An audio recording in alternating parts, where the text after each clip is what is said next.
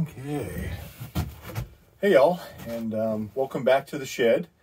Today we're going to go over a few things about the system and my evolution with it all. And today I'm going to test out an air compressor. I had done this before when I first got this system up and running. I was using basically this little Wanderer here, 30 amp charger, PWM. I don't know if you can see it or not, but I most definitely melted the negative battery terminal, output terminal, and things didn't go right. I had all sorts of errors, of course, and stuff like that. That was my first experiment with trying to figure out what these systems are capable of. Since then, I've, of course, upgraded to the Rover 60 amp charger controller. And today, basically, we're going to see if we can start that compressor up. I haven't done it with this system yet. I'm hoping I don't trip any fuses, which I had in the past. And I'm hoping nothing like this happens. So we'll go over a couple things and we'll get started. Let me show you around, okay?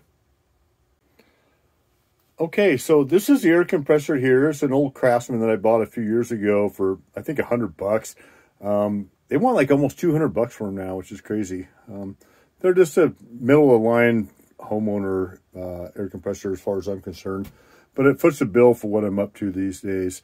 It is a 10 amp, 120 volt, which means it's drawing continuous, about 1200 watts, and then whatever it is for the startup draw, which is where we get into trouble. Now, if you look over here, we've got back in here by the Renogy Smart Shunt, I do have an inline A&L fuse. That's 100 ampere. And up here, I've got the Rover 60 amp controller. And then I've got the new edition Renogy 2000 watt inverter with Bluetooth connectivity. So we're going to give this a shot. So let's go on over here to, we'll just refresh this just in case, and then click back on the Smart Shunt. And you can see right now, if I can zoom in on that. Okay, so you can see we're pulling it like a negative 3.26 watts and negative 0.25 amps.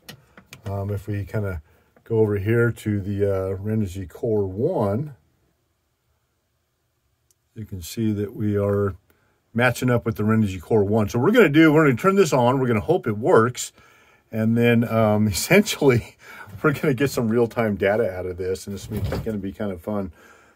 Okay, so anywho, let's go ahead and see what happens. Since we got the camera up and rolling. Got it plugged in right here, straight to the inverter.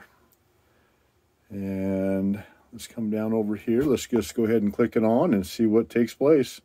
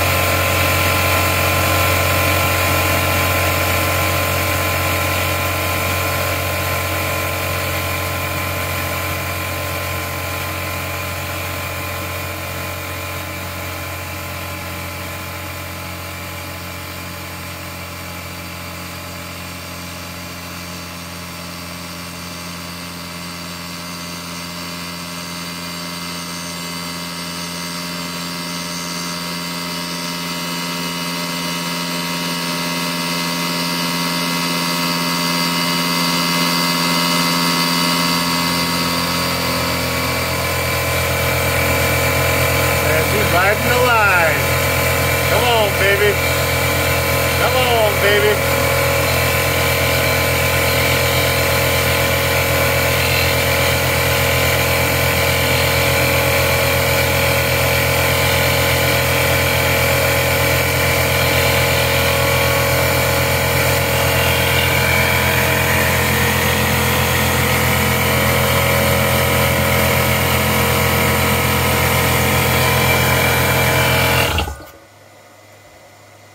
She was working hard, but she did it, boys. That's what I'm talking about.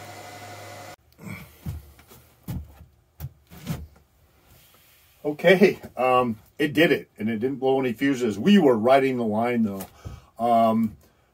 The shunt was saying at one point 101 amps was being drawn through for a brief moment towards the end of the cycle as it was filling up. You know, the air was building up more pressure, the motor was working harder, all that good stuff. The shunt also said about 1200 watts, but when I looked at the inverter on my Renogy Core 1, it was saying it was pulling continuous at that point, about 1500 watts. The good news is, I think with like a soft start or some sort of a surge protector, I think we're going to do okay with this. I think we're going to keep it within safe boundaries and not be so hard on the batteries and the system. Good news that it starts up though. And thanks for checking in, you guys. I really appreciate it. Again, all of my experience are not for financial gain. They're for knowledge only. And I really do love spreading knowledge and teaching people things and going over stuff. It's really what drives me in life. Of course, besides my beautiful family. But, you know, thanks a lot, you guys. Catch you next time, okay?